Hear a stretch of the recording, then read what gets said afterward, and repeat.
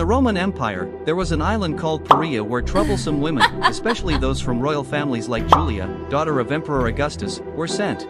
Julia was exiled to this island for her promiscuous behavior. In ancient Rome, strict limits were placed on the number of guests and expenditure at banquets to ensure they were enjoyable yet controlled. In 1941, Joseph Stalin dispatched archaeologists to open the tomb of Timur. Inside, they found a message prophesying the invasion of a greater enemy. 2 days later, Hitler's troops invaded the Soviet Union. Subscribe and hit the like button for more content.